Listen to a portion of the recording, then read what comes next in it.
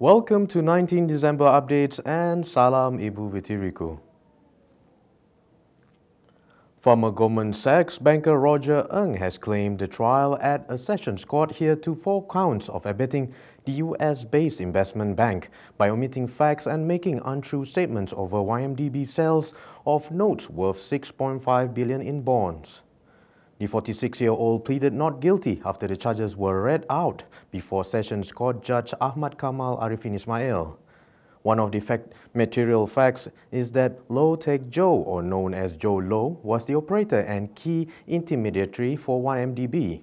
The offences were a line committed at YMDB's office at Menara IMC along Jalan Sultan Ismail between March 19, 2012 and November 11, 2013.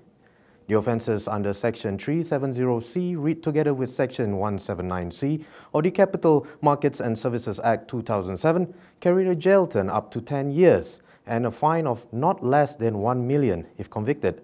Lawyer Dato' Tan Hock Chuan, who represented Ng, asked for a lower bail in the range of 600,000 ringgit.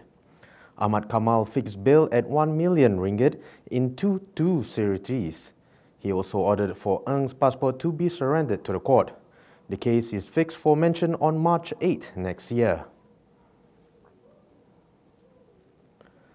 Malaysia's Airport Holdings Berhad aims to attract 10 new airlines, both premium and low-cost carriers, to Malaysia, especially to its 5 main airports in 2019. MAHB General Manager for Airline Marketing, Muhammad Salahuddin Matsah, mentioned that MAHB are going to be very focused next year and will continue to pursue many more airlines. He told reporters after welcoming Citylink Indonesia's inaugural flight in KLIA today. Muhammad Salahuddin said the potential airlines might come from China, Middle Eastern countries, the Asian region and other regions as well. He said Malaysia would be able to attract many foreign airlines due to its varieties of tourism, attraction and accessibilities, as some LCCs found it easy for a startup. Meanwhile, the Royal Brunei Airlines will commence its Bandar Seri Begawan Kuching route on December 28, with 2 flights a week. He attributed Malaysia's variety of tourism offerings to the better traffic from premium tourists to regular backpackers. Now on to world news. Prime Minister Shinzo Abe enters a 7th year in office. He is chasing the holy grail of Japanese diplomacy, a breakthrough in a decades-old territorial war with Russia that has stemmed a formal peace treaty since the end of World War II. Abe, who has signaled he is keen to strike a deal, is expected in Moscow next month for his 25th summit with Russia President Vladimir Putin.